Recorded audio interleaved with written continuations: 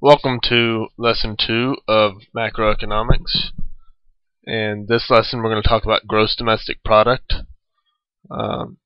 Gross domestic product is a very, very popular thing to hear about in the news. You hear about this a lot with politics. You hear a lot about it whenever you watch anything on finance in the news, anything on the markets.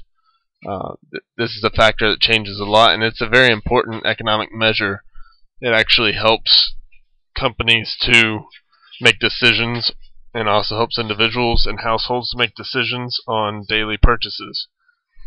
So gross domestic product is an overall measure of an economy's production of goods and services. It shows the health of an economy and how fast it's growing, and it is useful in decision making for global economies. And the chart at the bottom displays a forecast that was produced by the IMF for Canada and China, showing the changes. And the way this could be looked at is, if you were going to decide whether to do business in China or Canada, if you were a global company, you would want to choose China. China is growing at a much faster pace than Canada. Canada is actually declining in the production of their country. So China would be on a lot better economic path than Canada. Other features of gross domestic product would be inflation rate. Inflation rate is a percentage increase in the average level of prices from one year to the next. Different factors influence the inflation rate, which we will look at in other lessons. GDP uses market values for measurement calculations, not quantities. When looking at market value, it looks at the value which is important as far as the sale value of the item. So whenever looking at a vehicle, you're looking at what the total vehicle is worth, not all the parts that are produced within a country to create the vehicle. Value is a key part of GDP. When measuring total production within a macroeconomy, we measure production by taking the value of all services and goods that an economy produces. Other factors are listed at the bottom. It does not include values of intermediate goods. Intermediate goods would be tires. Tires would be an intermediate good, while a final good would be a vehicle or a piece of machinery that a tire would go on. So a final good is something that's ready to go to the consumer and be used, not a component. And that's where you look at the value from that standpoint of it. GDP also includes production that takes place during the indicated period of time. So GDP is only a measure of the current production. It only measures production in the current fiscal year. Macroeconomic analysis provides information that consumers and firms need in order to understand current economic conditions and to help predict future conditions.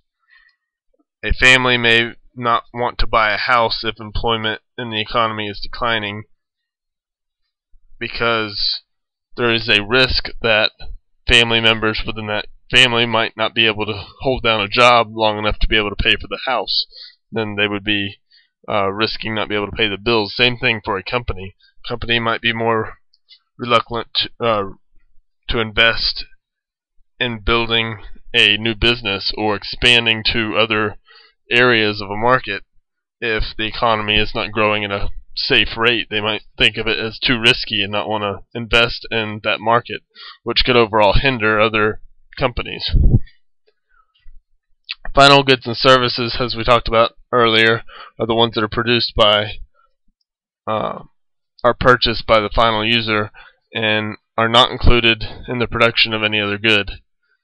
Intermediate goods are goods like tires, and final goods would be the tractor listed at the bottom left.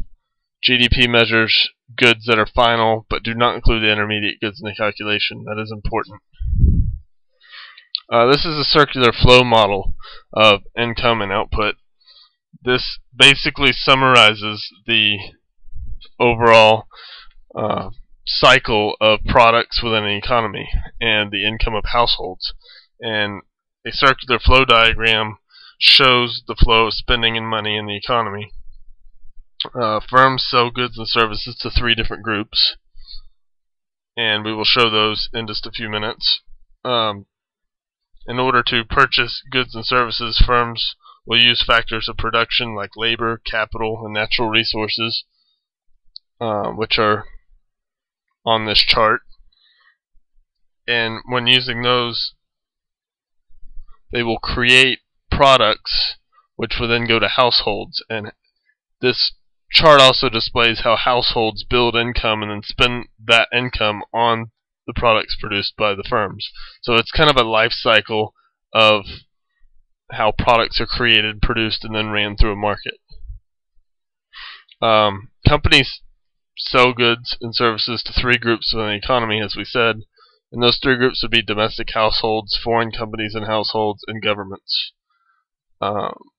We can measure GDP from the amount of total income a household receives. So whenever we were looking at the chart, we could measure total household income, which would then show how much the products would be purchased for, or more of an estimate of the life cycle of products. So then we would know how much needs to be produced. I hope this lesson was helpful. In the next few lessons on GDP, we'll be going over gross national product, the equation for gross domestic product, actual values with the equation, and components of GDP. If you liked our tutorial, please join our channel.